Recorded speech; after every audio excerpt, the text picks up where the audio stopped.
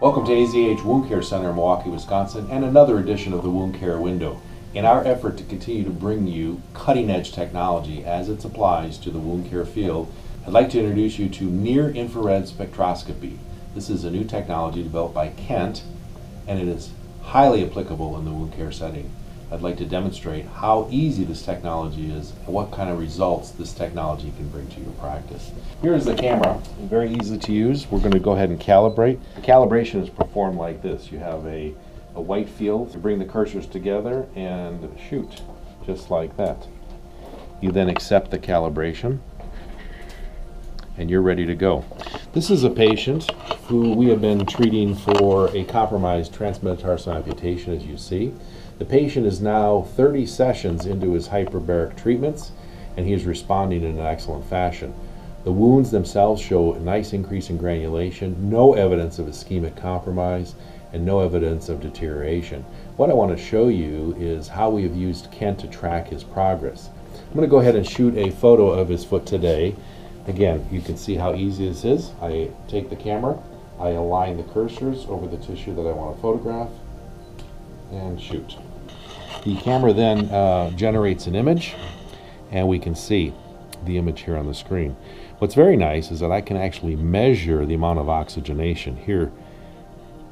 84% as opposed to the duskier areas in this angiosome, 16. But this is where his wound is, and you'll see the robust perfusion and oxygenation of that distal TMA margin. Let's do a comparison of where he was prior to treating with hyperbaric. Here you see an image. We're going to drop that down into this area so we can see. Here's the area of compromise along the TMA incision. You can see that those areas have very, very little oxygenation, which correlates with poor perfusion, 35%.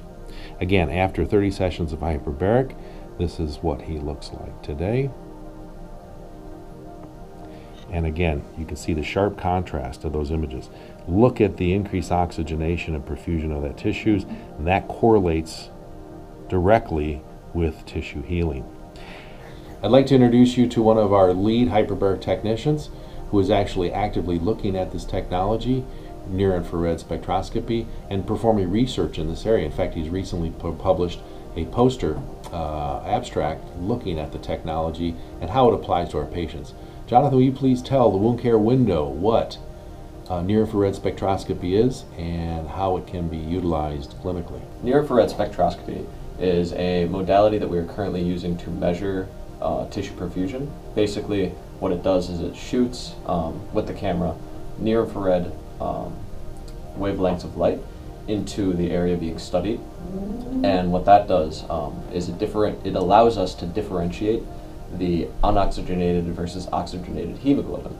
There's a difference between the reflectivity quotients of each of those, so we measure the difference between those, and the computer generates that interactive image that you saw before. So I hope you've enjoyed this introduction to near-infrared spectroscopy and how it can be used in the clinical setting. I would encourage you to take a look at this technology. I think it is a game changer. Kent is the manufacturer and behind the technology, and you can find more information on their website.